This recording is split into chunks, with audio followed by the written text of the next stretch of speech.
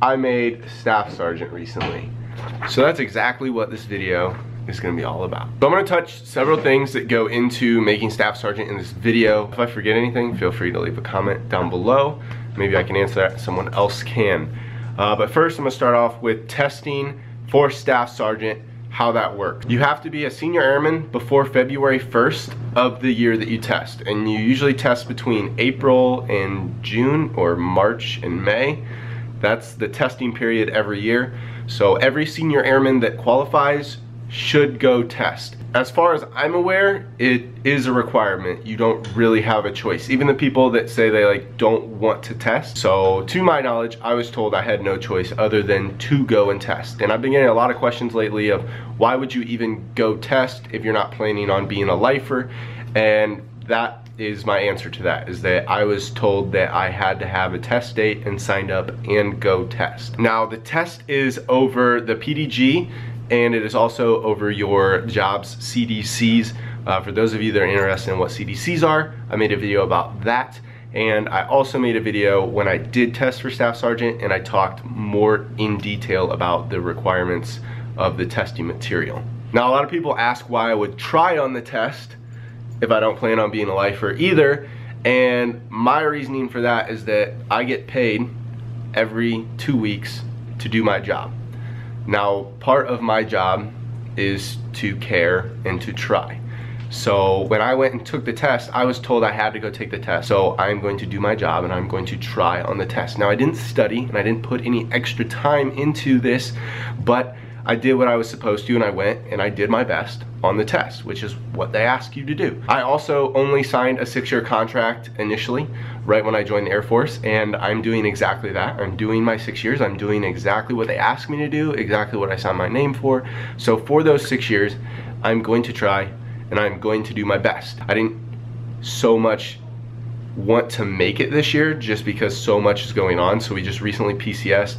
We're buying a house right now. I'm learning a new airframe, I'm learning a new base, a new shop. I have a lot of added responsibility before even making staff, and now that I made staff, I have even more responsibility added to that.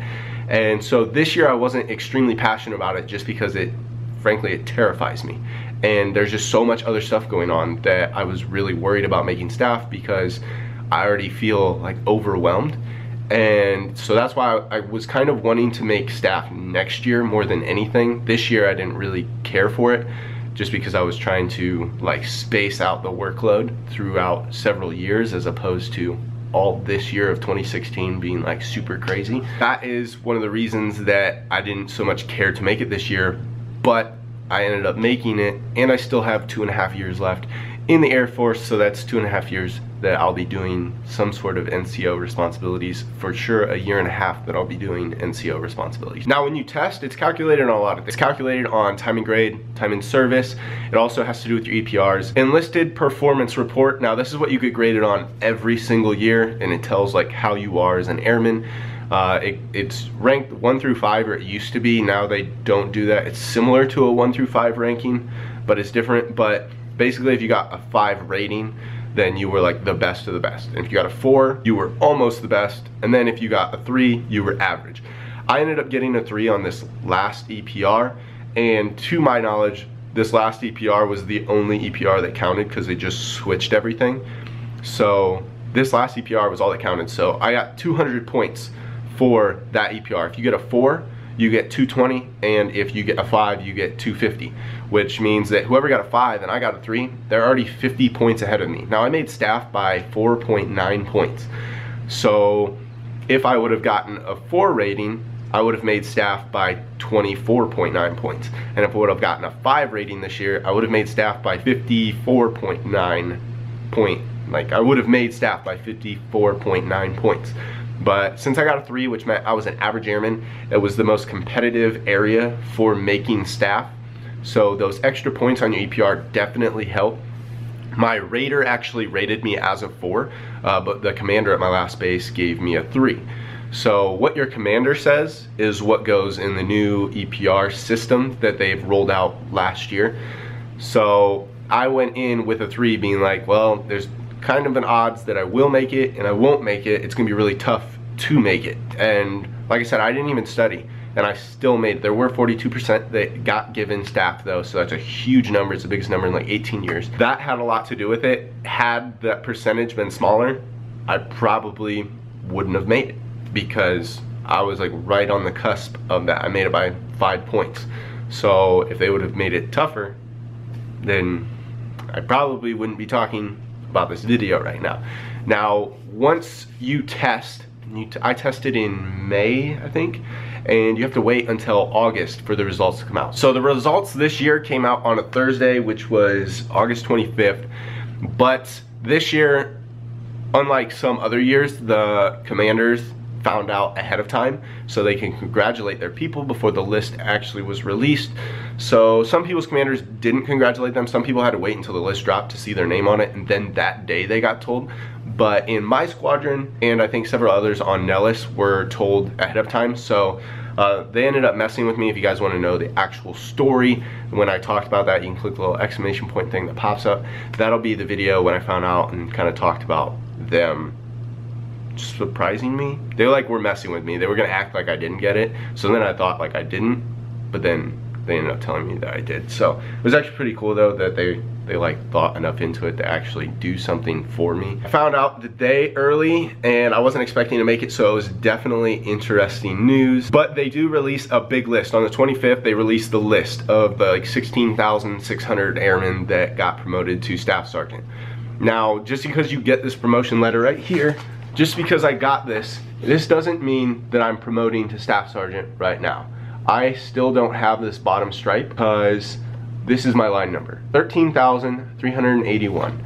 And what that means is that I will be the 13,381st senior airman this year to sew on staff sergeant. Well, they can't promote 13,000 of us all at once. So what they do is they distribute how many people made it, which was around 16,600.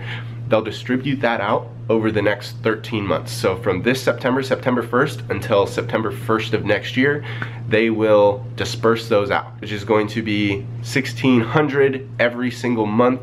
At least the first month is 1,600, and then it might start to taper off a little bit. It fluctuates over time because 1,600 times by 13 is clearly way over 16,000. So they will just they try to keep it about the same, but it'll fluctuate until at the end of the year, everybody is promoted that made it in this cycle. So since I'm 13,381, that means that I won't promote for like the next 7, 8, 9 months, possibly more. If they're doing around 1,200 to 1,600 every single month, it's going to be a while until I promote. So I'm guessing it'll be anywhere from like next May until next August of 2017. So I have quite a ways until I actually have to be a staff sergeant. But one thing with making staff sergeant is now I'm a staff sergeant select. So they start treating you like you're going to be a staff sergeant because you have to start being able to fill that role. They don't wait until you make staff sergeant to put those responsibilities on you. They start pushing those responsibilities on you right then. That is going to be how they're going to treat me, like a staff sergeant. So a lot of people are like, well, you don't sew on for a while, you got time, but they've already started trying to be like, all right, this is what you're gonna have to do as a staff sergeant. Even though it's gonna be 9 months from now that I'm going to be officially a staff sergeant, I need to know that stuff like it's my job before it becomes my job. So after finding out that we made staff, the very next day they had a staff sergeant release party at the base. So all the staff selects had to go there. We all paid $20. Every single person that made staff had to pay $20, and then you get a free drink, and then they also gave you like free food afterwards. So before I can actually sew on staff, I have to go to ALS, which is Airman Leadership School, and Blake's looking forward to that. No. So that is gonna be like pretty stressful because it's kind of hard to explain. I guess it's like going through BMT again, but not really going through BMT. It's like a step down from BMT, I guess. You do a lot of like paperwork and speeches, and you like learn how to properly wear your uniform all over again, and which you should already know, but then you learn to like march again, because I haven't marched since BMT, so 3.5 years ago. So then you have to do like formation stuff, and basically they reinstill all that military bearing that you lost over that time of going to BMT to now. So you have to get all that back and work on that again, because they're instilling you to be an NCO or non-commissioned officer for the Air Force. So they want you to have that military bearing back because now you're gonna fill the role of supervisor. Now, this is something that I've been really worried about. This is also another reason why I wanted to wait till next year to make staff, is because now that I made staff, they don't have a choice. They have to send me to ALS, like soon-ish. In the next 7 months, 6 months, they'll be sending me to ALS. So I believe that's 2 months long, a month long. I believe 2 months long. I'm not for sure. I have no choice. They're going to send me that. Before I sew on, they're going to send me to ALS. You have to wear like your blues at this. Your graduation is in your dress blues. You have to wear all your uniforms. You do like PT with them. They go to like organized PT, which like my shop doesn't have, and I haven't had like the whole time I've been in the Air Force. So it's definitely going to be an interesting experience. I'm kind of worried just because there's so much going on right now. So it's like, man, there's a lot of stuff going on. It's a lot of stuff I'm going to learn and memorize, and it's kind of terrifying. Like, I'll be honest, like I'm completely terrified of this whole new experience and everything that's happening. I feel like I'm not ready, and I don't know if I'd ever feel like I'm ready, because that's a huge step. Like, making staff sergeant is a big deal, and it's a lot of responsibility. So I just feel like I have a lot to learn, like too much to learn that I can like hold in my brain. So it's pretty overwhelming and scary at the same time. Some people might be like super cocky about it and be like, yeah, no problem, I got this. I'm not like that. I like try to be the best at, like, I try to be like the best I can be, like in a humble way, and not try to like feel like I know everything, but like always feel like I have something to learn. And so with this, I have like a lot to learn. So it's just gonna be an interesting experience. So after ALS, that's when I'll just wait until my sew-on day, and then I'll start getting assigned like a troop. Once after ALS, I think I'll be able to get a troop, even though I'll still be a senior airman. Since I'm a staff select, they'll give me a troop. That means I have to write his EPR, or his enlisted performance report. So I basically have to tell this airman like, hey, this is what we expect of you. This is what the Air Force expects of you. This is what I expect of you. This is how you're doing, or this is what you need to do better, or this is where you're excelling. We go over all these things with them, and it's gonna be hard for me because I've never really had, in the 3.5 years I've been in, I've never really had like feedbacks or like any of that stuff, because Kadena was very hectic and people were constantly like coming and going all the time. So I never really got that like proper supervisor experience. So now I'm like, oh my goodness, I don't even know like how I should be towards an airman. And that's what's really scary for me, is that I never really had like that awesome, amazing, perfect supervisor that was my rater, and now I'm gonna have to start rating on airmen. And I almost feel bad because I feel like I wasn't like brought up properly, and now that's gonna reflect on my troops as how I feel, which like I'm the last person that would want anything like to happen to other people because of me. So like I take that really personal, and so it's just like I have so much to learn. That's basically where I'm at. But I'm gonna get troops that are under me, and they'll be my responsibility. And as far as training them, showing them what's right and wrong, teaching them like good characteristics of being just a person in general and being an airman. But there's definitely a lot to learn about this. So this was my video all about making staff sergeant. I know I have a lot to learn, like I've said several times, and I know you guys might have a lot of questions or comments or concerns. Since I plan on getting out, people are like looking down at me for making staff sergeant like it was my fault. The Air Force told me I had to test, so then I tried, and I didn't go out of my way to try, but I tried on the test, and then I made it. And that's like something that's really tough for me, is because I get looked down at because I don't want to do this my whole life. And I have a lot of other things that I want to do in my life, and as most of you can probably tell, like I like to plan things out and think, and I care a lot. And so that's why I have like all these goals in my life that I'm trying to achieve. I just have other things I want to do within those 20 years. And it sucks that I get looked down at for that, because I signed a 6-year contract, and that's exactly what I'm doing, whether I plan to get out or not. If I made the rank, it's because I deserved it, because I had the ability to score high enough. And I even got a 3, which meant I was an average airman, and I still made the cutoff. So for me, I feel like I care enough that it paid off. Like I said, I'm scared to make it this year because I feel like I'm not ready.